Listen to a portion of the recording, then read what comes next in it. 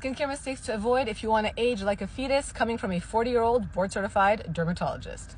And the rule here is to achieve an even skin tone, because once your skin tone is even, there is no filter. You can fake it till you make it until you're 6 feet under.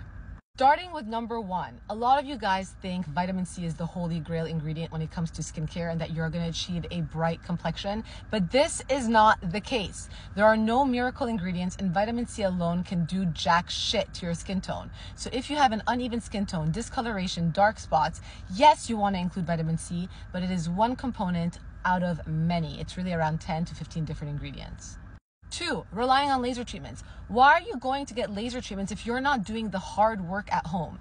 Your skincare has to be consistent on a daily basis in order to tackle discoloration and hyperpigmentation, and lasers should be viewed as a boost. And trust me, I do a lot of laser treatments in my practice, so this goes against my own benefit.